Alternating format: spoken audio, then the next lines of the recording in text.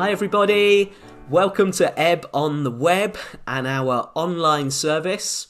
We're starting to think about Christmas today, so there's going to be something for all ages. There'll be a Christmas song to listen to and some carols to sing together, and Ben Midgley is going to be preaching on the account of the wise men from the East coming to visit the Messiah. Children, Christmas is so exciting, isn't it? The food, the presents, the decorations. But did you know Christmas can be quite stressful for the grown-ups? It's very tiring going to the busy shops, buying all the presents, wrapping them up. It's very tiring going and getting all the food in, putting it away in the cupboards, then getting it out and cooking it and putting it out for everyone to eat. Then there's putting up all of the decorations. There's lots to do and lots to remember. And sometimes us grown-ups can get a bit stressed at Christmas time. We can get a little bit worried. Am I doing a good enough job? Is everyone going to be happy this Christmas time? Is my family happy? It can be stressful and we can feel under a lot of pressure. And sometimes during the Christmas holidays, when all the families are together, we can start to think about the sad things in our lives. We can start to think about the people we miss. Christmas can be a time of struggling as well. But do you know what? If you feel like that, then you're not alone. Because even during the very first Christmas, all those thousands of years ago when the Lord Jesus was born, Mary and Joseph were so busy. They had so many worries, so many burdens. They had so many struggles going on inside. But the wonderful thing is, the Lord Jesus, the Son of God, was born into the middle of all of that. As followers of Jesus, we know a God who draws near to struggling people and who draws near to sinful people to save us and to rescue us from our sins and to reconcile us to God, to fix our relationship with Him. He is the Saviour of the world. And the Open the Book team are going to share with you now the story of Joseph. Not Joseph in the Old Testament with the colourful coat. No, Joseph the carpenter who married Mary, who gave birth to the Messiah, the King, the Son of God, the Saviour of the world. I hope you enjoy this performance. There's a couple of actors in it from our church who I think deserve an Oscar. So enjoy. Joseph was a carpenter. Joseph was a very good carpenter. Whenever anyone wanted anything made, they would ask Joseph. Whenever anyone wanted anything mended, they would ask Joseph. Joseph was busy. Joseph was very busy. Joseph was engaged to Mary, and he was busy earning money for their wedding day. Joseph was so busy working that when God sent an angel to give him a special message, the angel had to wait until Joseph was fast asleep before he would listen. "Joseph," whispered the angel. "Joseph," whispered the angel again. But Joseph was so tired from being so busy that the angel had to whisper into Joseph's dreams.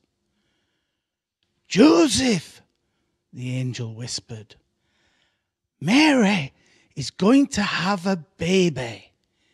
He is going to be a very special baby. He has been sent by God.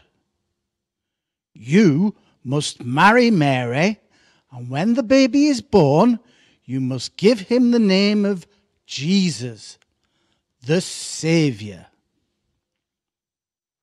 Joseph was determined. Joseph was very determined. There was only one thing to do. he would marry Mary and look after her and God's special baby. And with added determination, Joseph went back to work making and mending, mending and making, busy earning money to look after Mary and God's special baby. Joseph was worried. Joseph was very worried. It was nearly time for Mary's baby to be born, and the Romans had told everyone to return to their hometowns to be counted. Joseph and Mary would have to travel all the way to Bethlehem, and Joseph was worried that the journey would be too long for Mary. Mary was busy. Mary was very busy. Mary was busy packing all the things that she and Joseph would need for the long journey.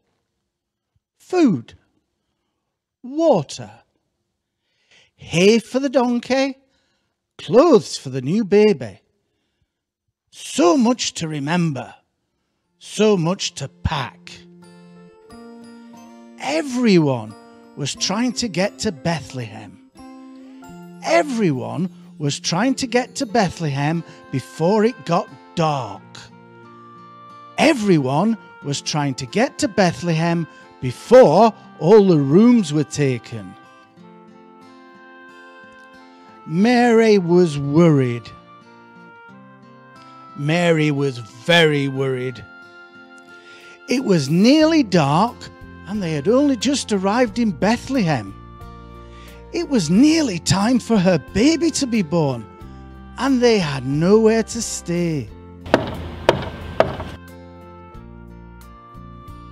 The innkeeper shook his head as he opened the door. Then he looked at Joseph and Mary and smiled.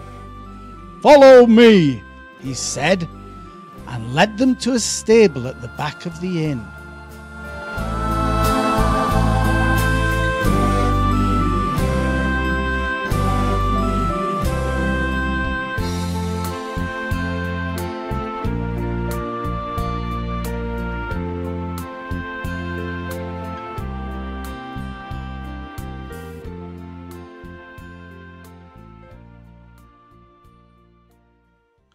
Joseph was happy.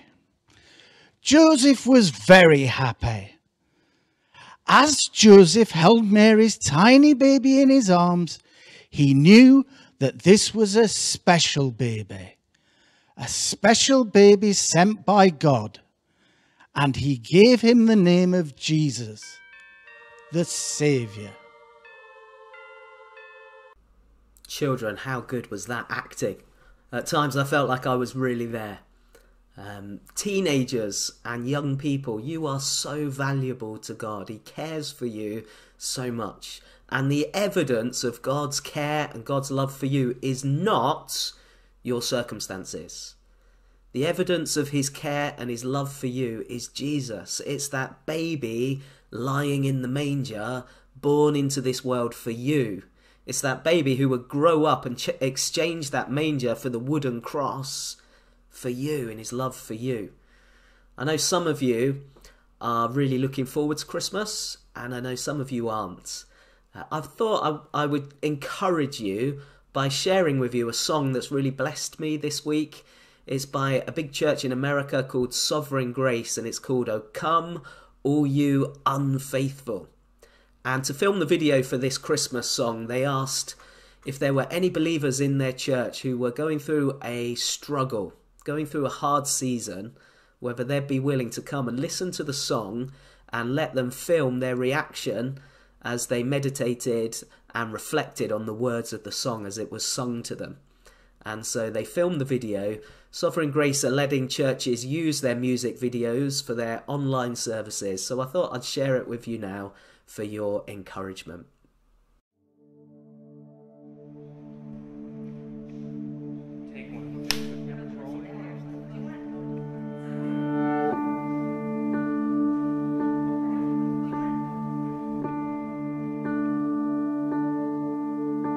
Oh, come, all you unfaithful, come, weak and unstable, come. No, you are not alone. Oh, come, barren and waiting ones, weary of praying, come, see what your God has done. Christ is born, Christ is born, Christ is born for you.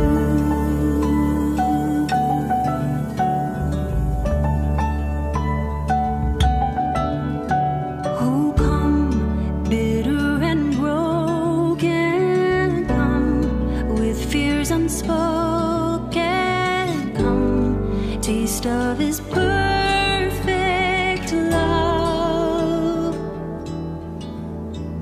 Oh, come, guilty and hiding ones, there is no need to run, see what your God has done. Christ is born,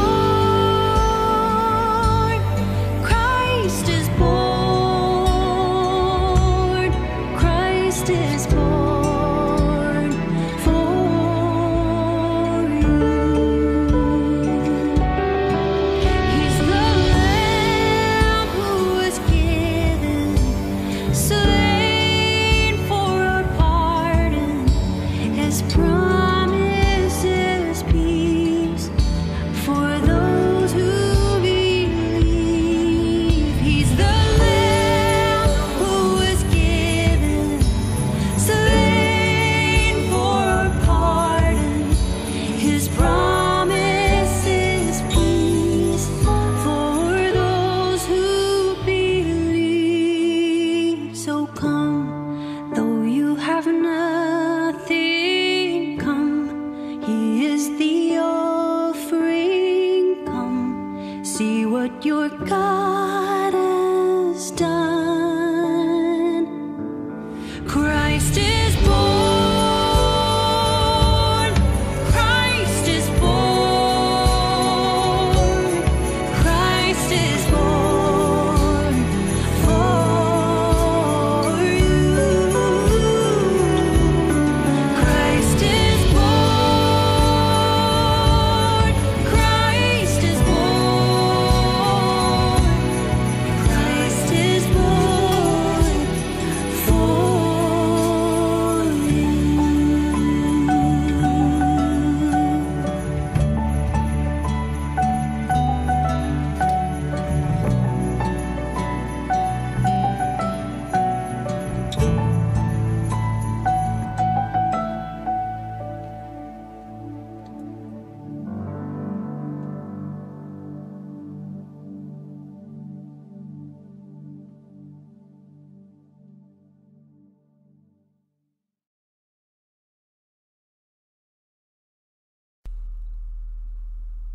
Heavenly Father, we thank you that Christ the Saviour was born for us, for ordinary, weak, anxious, fearful, struggling, sinful people like us. Father, thank you for giving us your precious, precious Son. We praise you for his birth, that the Word became flesh, that the Son of God took on a human nature, was born into our mess, was laid in that manger for us. Thank you that they called him Emmanuel, God with us in the darkness. Father, we praise you for his sinless life. Thank you for the way he didn't give in to sin. Where we have failed and given in, he resisted and succeeded. Thank you for his active righteousness. Thank you for the way he fulfilled the law for us. Thank you because of his life, perfect life, uninterrupted by sin, divine love clothed in flesh. And we praise you and thank you that he went to the cross for us. This was his plan and his purpose, your plan and your purpose, to rescue us. All of our sin was laid upon him. He faced the judgment we deserve for our sin. He bore it in his body so we can be forgiven and completely set free from guilt and from sin. And we thank you that by faith we are reconciled to you and have peace with you forever. We praise you for his resurrection, that he conquered and defeated death. And so we do not need to fear the future. We do not need to fear the end. He ascended and he was seated at your right hand, and he has prepared a place for us. And he keeps us until that day when he welcomes us home. We don't know why we have to face the things we have to face in this fallen world, but we trust that you are with us. We trust that you care for us so much and that we are valuable to you. And we trust that you will lead us through and not let go of us. And so we pray, Father, forgive us for our many sins through your Son, the Lord Jesus Christ. Cleanse us from all unrighteousness. We bring to you, our loving God, all our worries, all our burdens about Christmas and about the future. We cast them onto you and we simply pray, Lord, watch over us. Keep us in your tender care. Assure us more and more of your invincible love for us and your everlasting arms which surround us. And we pray all of these things in the powerful name of Jesus, the Saviour. Amen.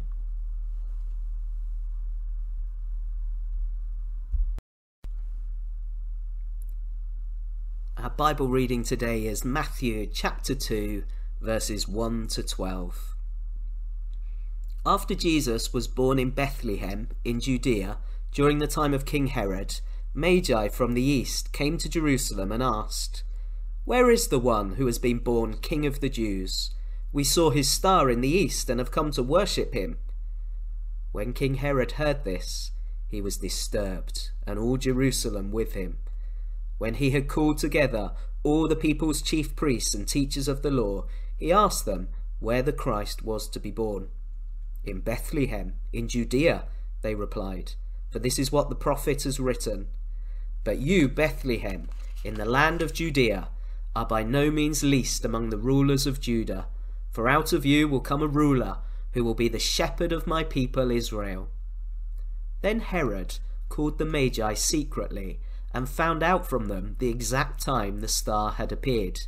He sent them to Bethlehem and said, "Go and make a careful search for the child. As soon as you find him, report to me, so that I too may go and worship him." After they had heard the king, they went on their way, and the star they had seen in the east went ahead of them until it stopped over the place where the child was. When they saw the star, they were overjoyed.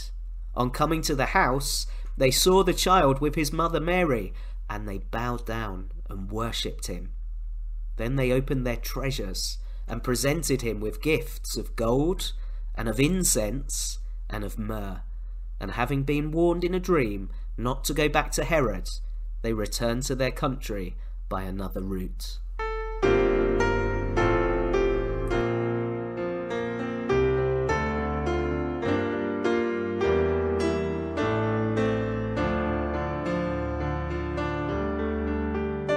O come, Emmanuel, and ransom captive Israel, that mourns in lonely exile until the Son of God appear. Rejoice, rejoice, Emmanuel shall come to thee, O Israel.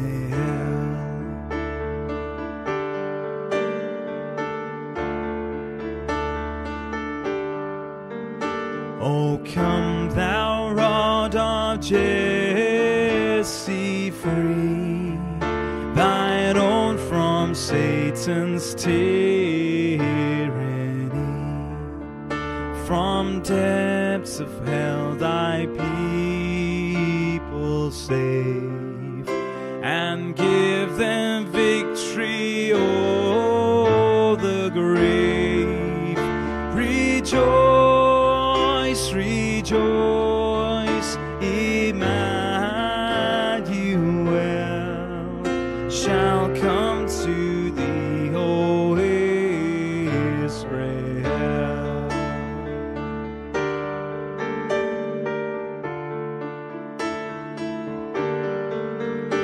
Oh, come thou dayspring from on high, and cheer us by thy drawing nigh. Disperse the gloomy clouds of night, and death's dark shadows put to flight. Rejoice, rejoice, Emmanuel shall come to thee, O Israel. Rejoice, rejoice, Emmanuel shall come to thee, O Israel.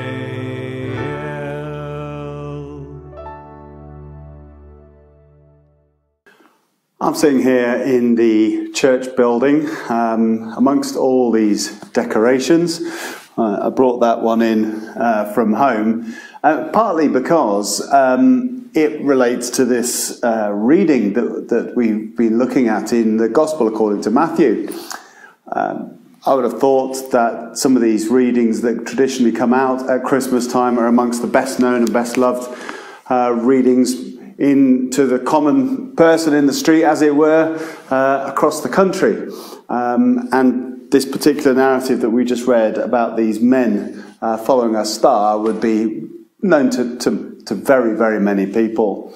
They're interested in stars, aren't they? And they believe that somehow that the stars have meaning, and that if they can follow the star, they can arrive at the thing to which this star is pointing, and that their expectation is that they're going to meet a king. Now, stars are fascinating, and these men were clearly absolutely absorbed in the study of the stars. It was a great passion, perhaps a lifelong passion for them. They may have been expert astrologers and astronomers as well. And the East, the Chaldean people, were famous for that practice, and the Magi were a Chaldean tribe. But I don't think you have to go to Chaldea, which is present-day Iraq, to go and find expert astronomers and astrologists. You probably go out into the high street. If we went out to the market and we stopped somebody and we just said to them, tell me, are you interested in stars? Now, obviously, that question might throw them a bit, and they may say, they might think you're driving a question about newsreaders who can dance, or stars of the silver screen, celebrities, and everybody's got a world of celebrities to which they look and turn and love and enjoy.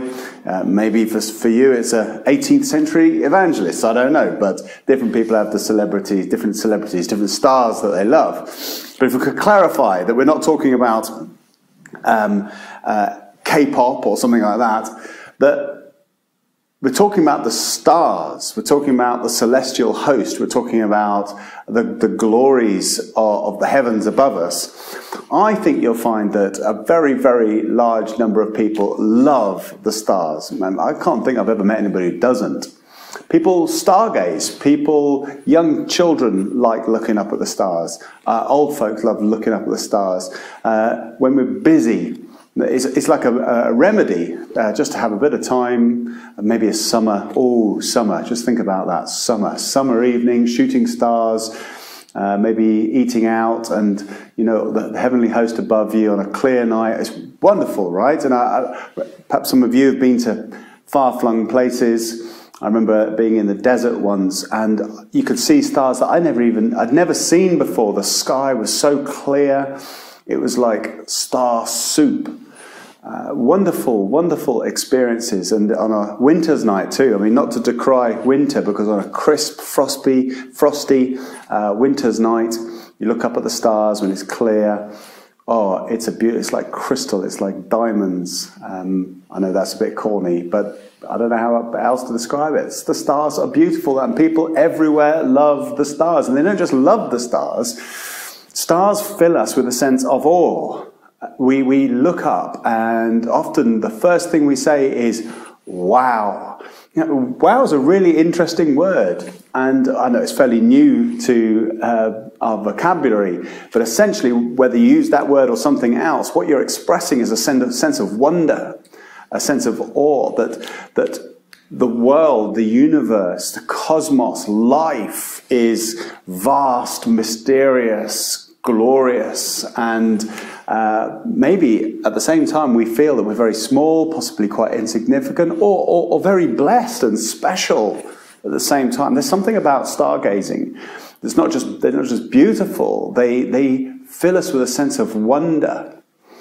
And more than that, that wonder then has led people through the centuries and around the world to gaze up at the stars and to study the stars, study their movements, study the patterns, give them names. The Bible says that God knows every star by name, and we're sort of trying to catch up. You know, we've got our own names, and the names of a lot of the stars come from the names of the sort of gods that people worshipped in the past, the Greek and the Roman gods, Venus, Mercury, Mars, because there's a sense that these have some weight, some significance about them.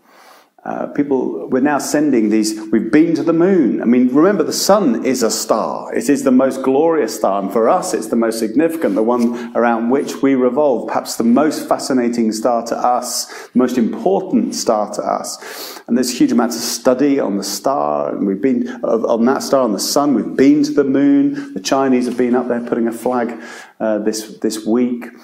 And we want to go to Mars. Elon Musk is talking about getting us up to Mars. And there's so much sci-fi and films and fascination and science and astronomy.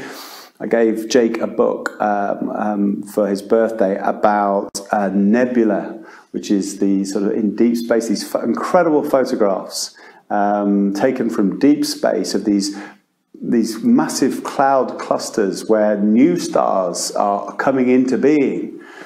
Absolutely fascinating. So there's a lot of science and interest and knowledge has come from it. And then for hundreds, if not thousands of years, people have used the stars to guide them, to know the different seasons, the different times of year, the passing of time, and also out at sea or whatever, being able to navigate by the course of the stars. It's said that the Bedouin, some of the Bedouin, who are the Arabs who live in the deeper into the deserts and traverse the what look like the trackless wastes of the desert with their camels, etc., or perhaps used to more than they do today. Some of them can see the stars during the day and navigate their way across the desert, as well as those who've used them for navigation out at sea when there's no other landmark. The stars have given guidance to people. What am I saying? What I'm saying is that what these men that we read about in Matthew chapter 2 are doing is part of a wider thing that humanity does, which is look at the stars, wonder about the stars, look for guidance from the stars, want to know more what the significance of these things are. Now, if we're back in the supermarket now, and I've grabbed this person, I've asked them, do you like looking at the stars? And I'm saying, once we've clarified about celebrities, and it's interesting that we associate celebrities with the stars, as if somehow these people are like bright lights in our world against a backdrop of darkness. They guide us in some way, they inspire us, they fascinate us, we think they're beautiful or interesting, and so on. But once we've clarified that question with them, and we ask another question, how far into the Bible do you think you have to go before we read about the stars? Because you think that the Bible, what is the Bible? If it's not a book that contains everything that is important to God for us to know that he considers are important. If this is the book that God has written, then, and it's about the world and life and the meaning of life and so on, then you wonder how far into the book you'd find stars. Then maybe they'd say, I don't know, because there's 66 books in the Bible. Is it in the first book or so on? Is it in the fifth? How far in? And if it's in the first book, because it is in the first book, how far into that first book, Genesis, would you have to go before you met with the stars? The answer is that the stars appear on page 1 of the Bible. Page 1 of the Bible. Surely we'd have to recognize there must be some significance to the fact that the stars appear so early on in the Bible. And in that first chapter, on that first page of the Bible, verses 16 and 17, if you want to look it up, book of Genesis, we're told something very important about the mystery of the stars and the wonder of the stars, that they have been placed there and made and put there by God. God made the stars. So that is a really significant thing to know. So there's this all-wise, all-knowing being, God, who has created all things, and it's being underlined and emphasized that amongst the creation, he made these glories above. In other words, he hasn't just made things down here below. He's made the whole universe, all of creation, all these objects out in the sun and the moon and so on and so forth.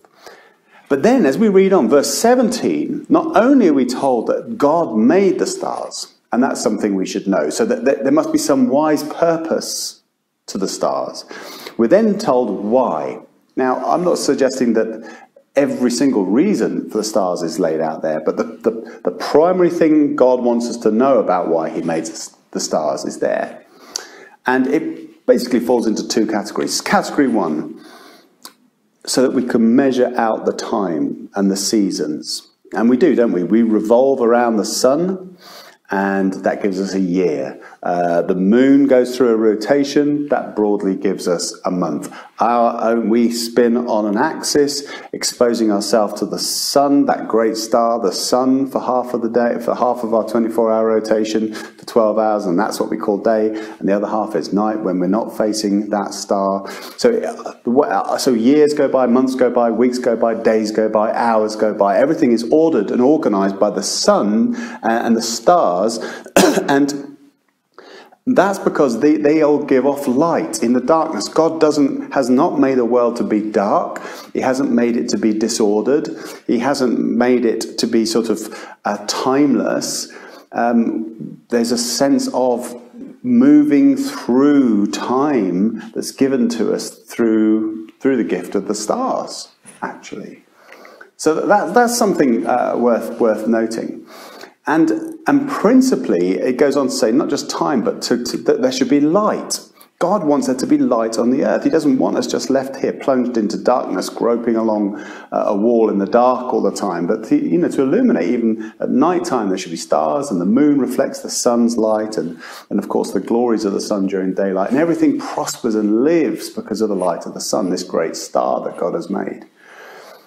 There are some creatures on the earth that don't depend upon the sun and the light, down at the bottom of the oceans, down in the mud, living on thermal heat and thermal energy and some friction and so on for the electric stimulation they need to live. But in the main, almost everything thrives and lives because of the sun and the light that we get from the stars. And yeah, so really, really important. God has given us these things, and of course it's natural light that is being referred to there, and actual time and passing of seasons, but there's also a metaphorical sense that this is true as well. Like, he doesn't want us to be like, we liken ignorance to darkness. He doesn't want us to live in ignorance. He wants us to have the light of knowledge. He wants us to understand. He made the stars, so he stands behind these things that give us physical light, because he wants us to have spiritual light. He wants us to have understanding. He wants us to have knowledge. He wants us to be wise. He wants us to know things. He wants there to be order. He wants to organize and order our lives in a helpful and a sense of passing through this world in process and towards something, that we're going towards something. There's a direction to life as well. And actually, when you think about these things, you can learn that just from the stars. Now, as we go through the Bible, if we get to sort of, we've just said that we're talking about the first chapter of the Bible there, the first page. But it's not far in, by the time we get to chapter 15, for example, that we meet a man. And he's a wealthy man, a very successful man, really, in lots of ways. But what has happened is that all through his life, he's happily married, he loves his wife, but there's he's in a really dark place because he's getting very old, and as is his wife, and they've never been able to have children. So, number one, he's got nobody he can pass on his physical wealth to. But number two, more important, he's got nobody to pass on what he's learned, what he knows, what he understands, his wisdom. And the greatest thing he's come to know in his life is that this is somebody who's come to know God. He believes in God, and he's got no son or daughter to pass that knowledge onto in that sense. He's got other people around him, but they've got their other families and so on. Now, he finds himself in this dark place, and where does God point him to? He gets him looking up. He gets him looking up into the sky. This is chapter 15, and looking at the stars.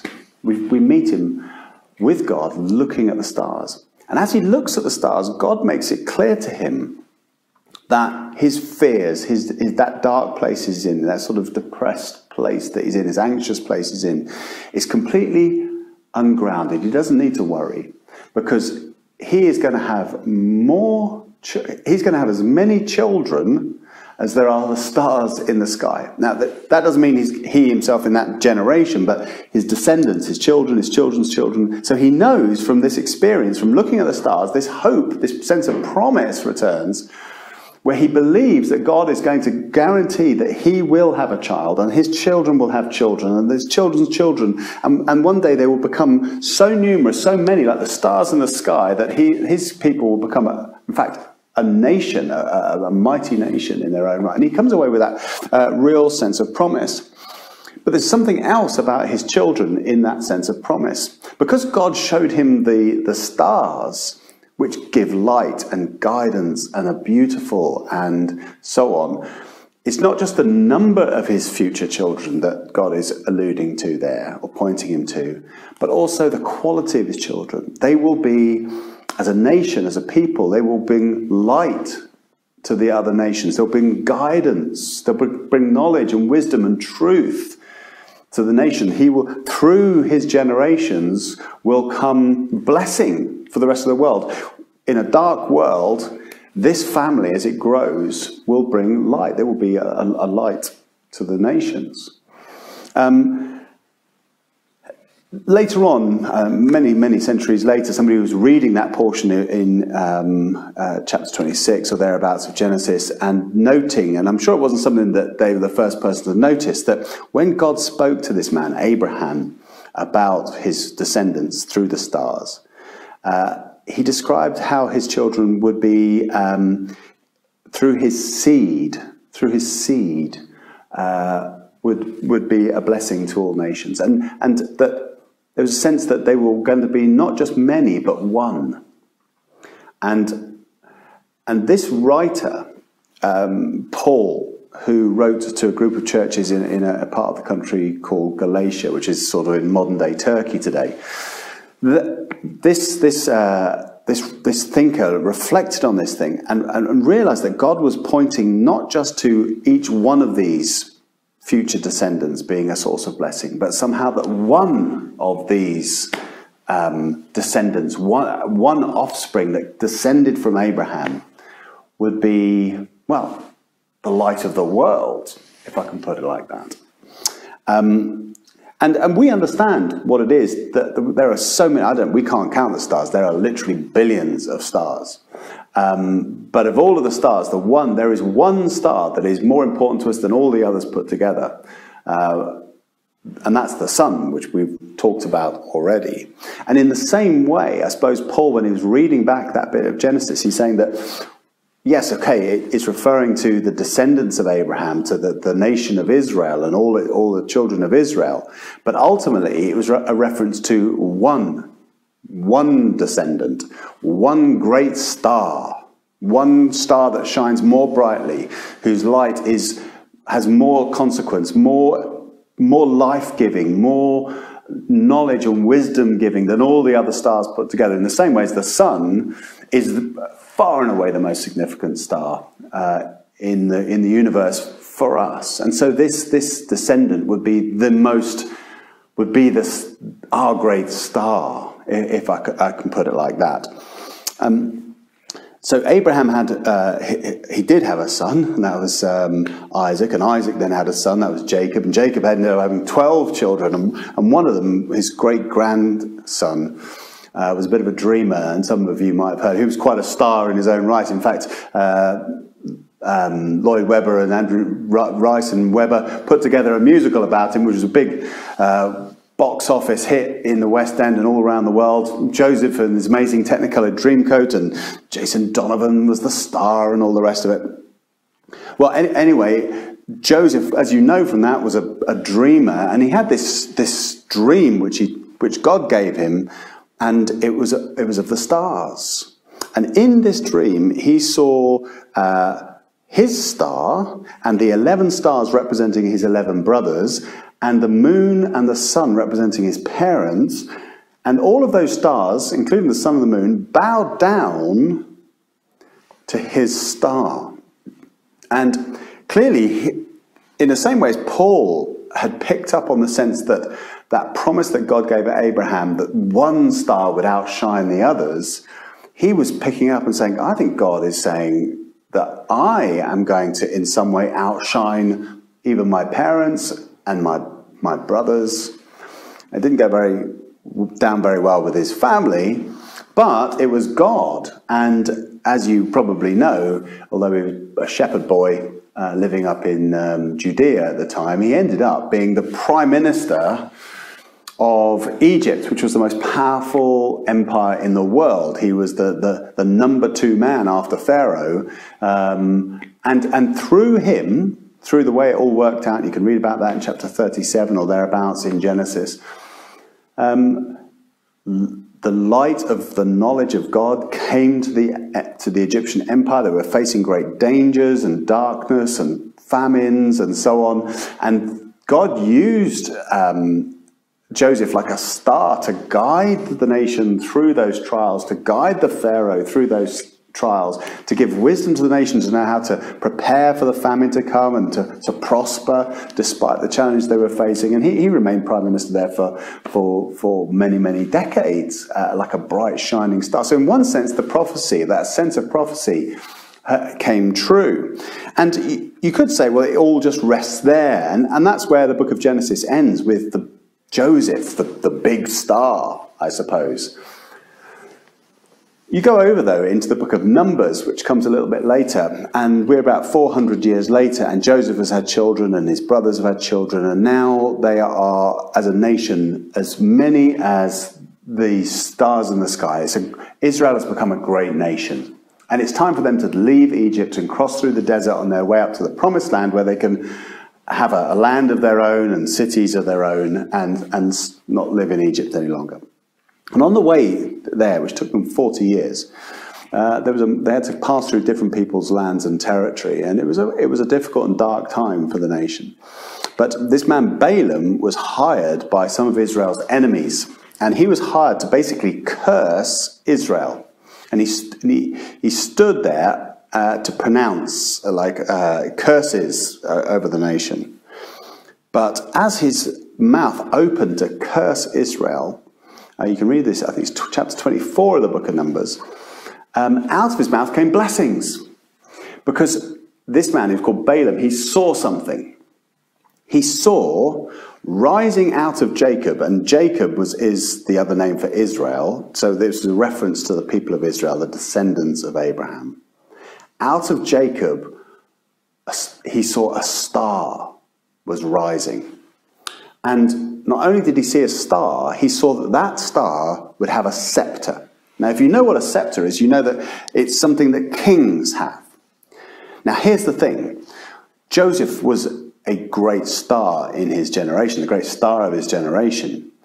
But in this vision that Balaam had, he saw not a prime minister, a great prime minister, but a great king. So one even greater than Joseph, a kind of a descendant from those generations who would be greater even than the generations than gone before. And Joseph up until then had been like the big star of Israel. But no, there's one coming who's going to be greater. And Balaam saw that there was another one who was coming who's going to be greater. So here's what I'm trying to say. God made the stars.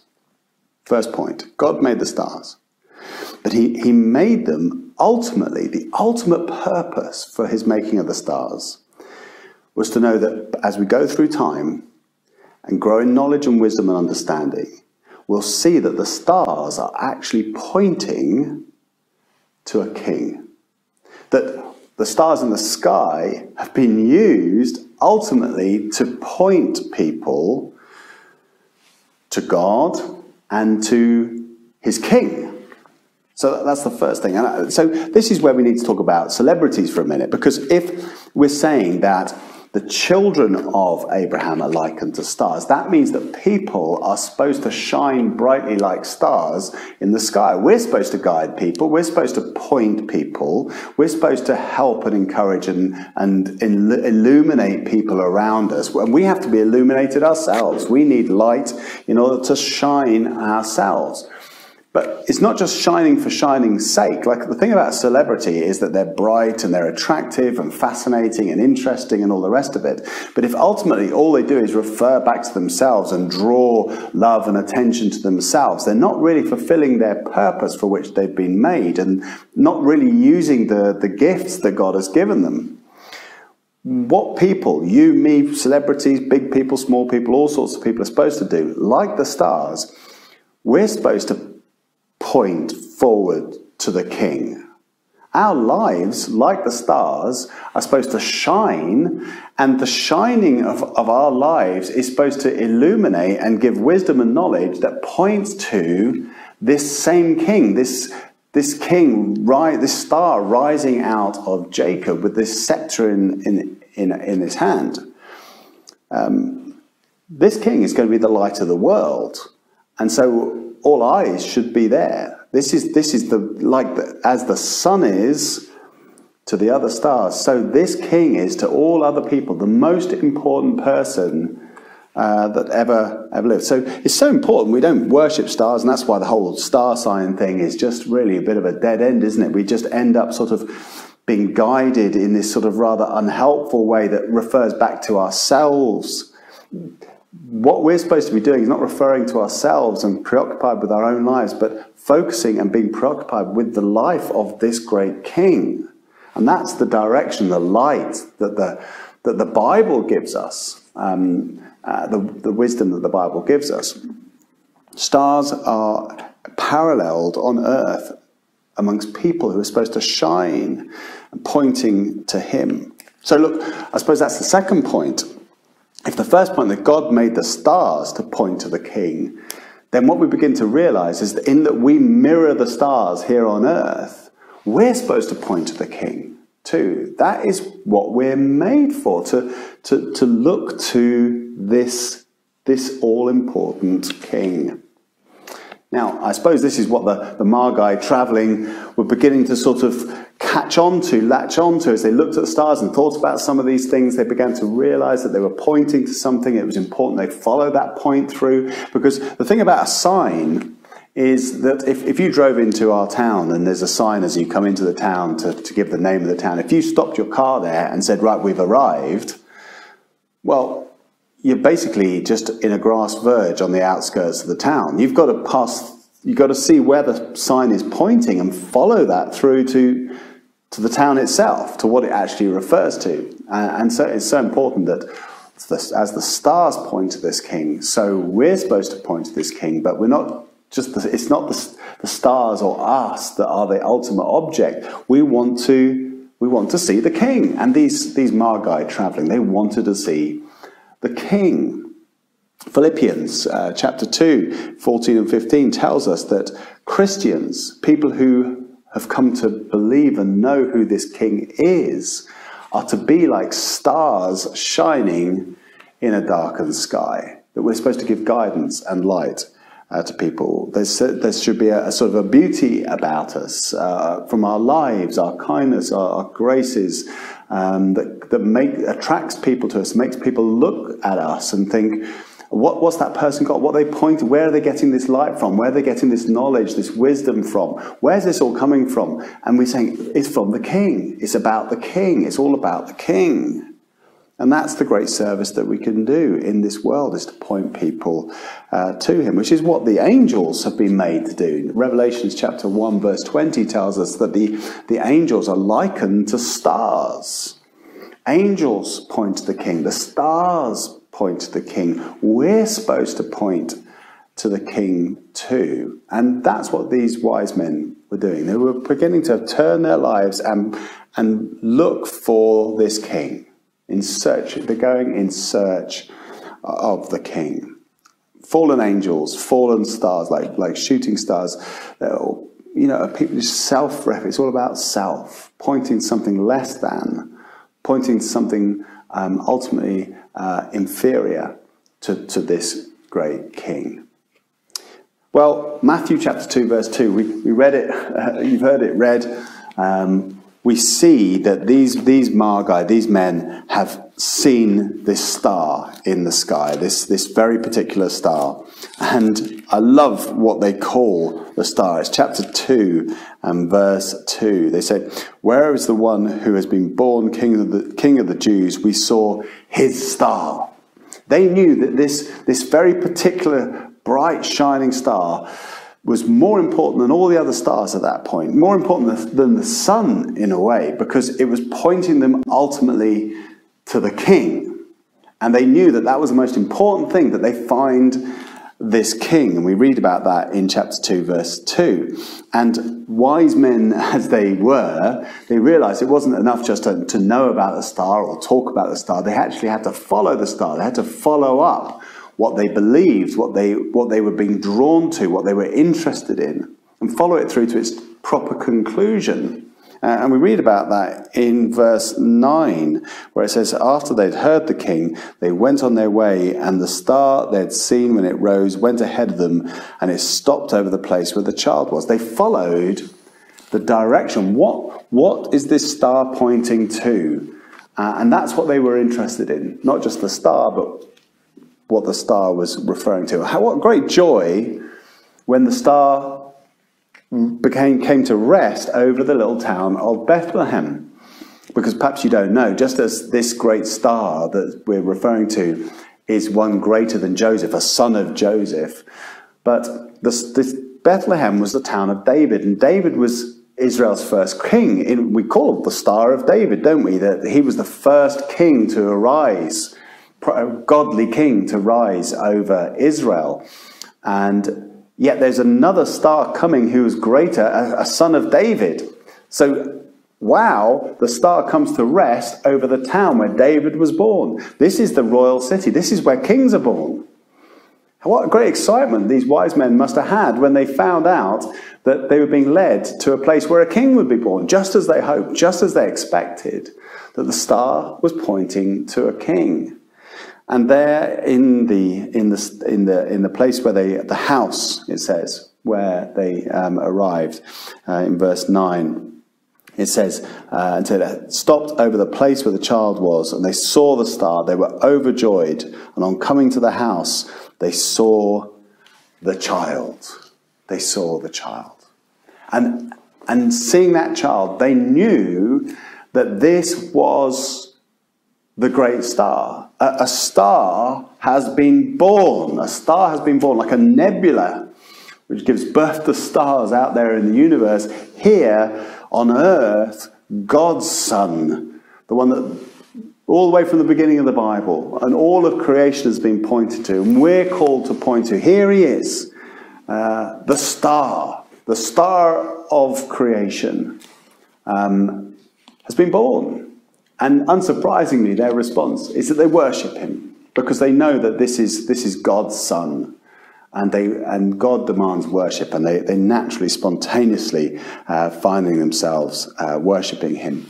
And the thing about God's Son is that what's God's Son going to do? God's Son is going to rise up to point people. As we look to him, he's going to point us to God, the God who made the stars.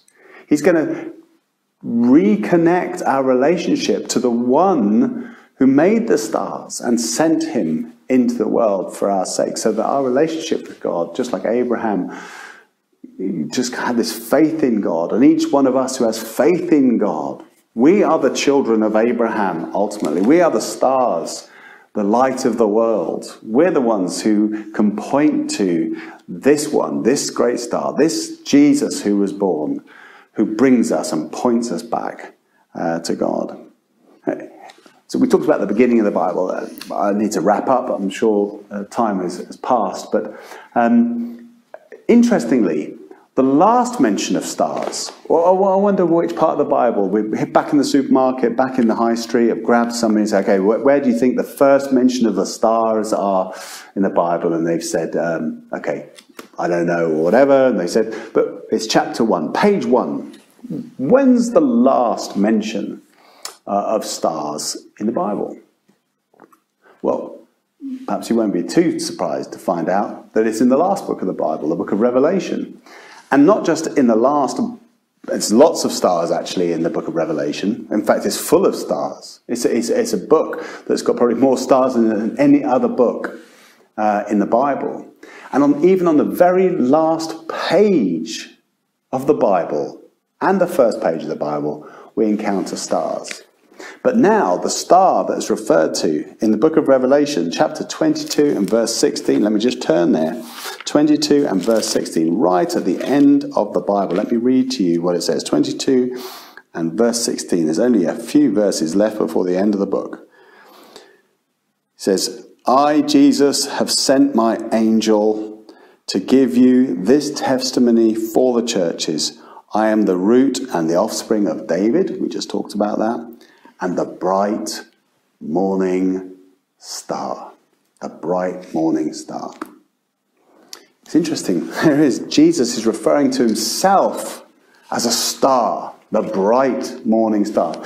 Morning star is an interesting phrase, isn't it? Because the morning star, we see some stars at the beginning of the night. As it starts to get dark, you see a few stars start to come out, don't they? And it increases as the time goes on. It gets brighter and brighter.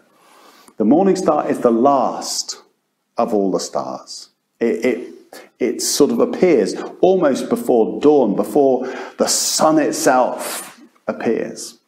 And in referring to himself as the bright morning star, he's saying that there's been so many stars that have gone before me, but I'm the one, the end of time, the one that it's all been pointing towards, the final star, the most important, the last of the stars. And the one to which the whole Bible has been pointing us to, and the heavens point us to, and the angels point us to, and men who know God point us to, and wise men point us to. Jesus, the bright morning star. And after him, what else is there? But the sun comes up, the glory of God. And that's really all there is beyond Jesus, is to know God and to enter into the day of the Lord, if I can put it like that. There it is at the end of the Bible. There was a man by the name of Peter. You've probably heard of him, like Paul. He was an apostle and a writer, and he talks about the whole experience of coming to believe that Jesus is that king to which the stars and the prophets and the angels and godly men have pointed, wise men have pointed. And he said it's a work of God's Holy Spirit, and it's as if the morning star has arisen in your hearts. You can find that reference, if you like, in 2 Peter chapter 1, verse 19. It's like an inward moment when the star appears, that final realization, it's Jesus. It's Jesus. And going back to the book of Revelations again, in chapter 2, verses 28, there's a sense of real promise. that it's the greatest gift that a person can ever receive, really, is to the realization that Jesus is God's King. Jesus is God's Son.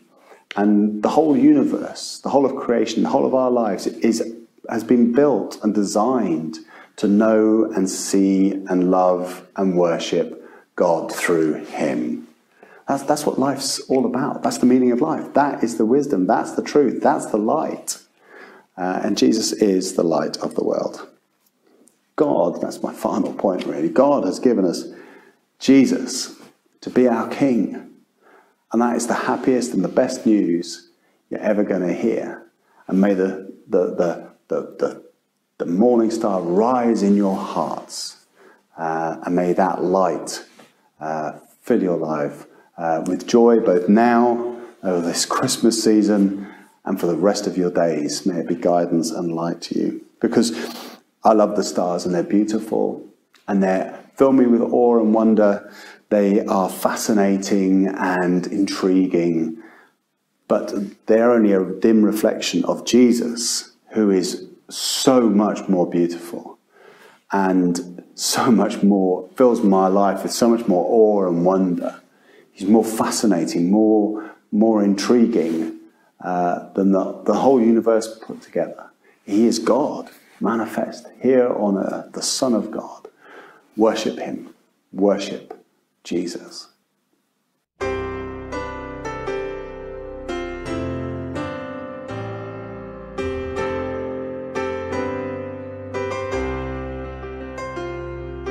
Joy to the world, the Lord is come. Let earth receive her King. Let every heart prepare him room. And heaven and nature sing, and heaven and nature sing, and heaven and nature sing. Joy to the world, the Savior reigns. Let men their songs employ, while fields and floods, rocks, hills and plains repeat the sounding joy, repeat the sounding joy, repeat the sounding joy.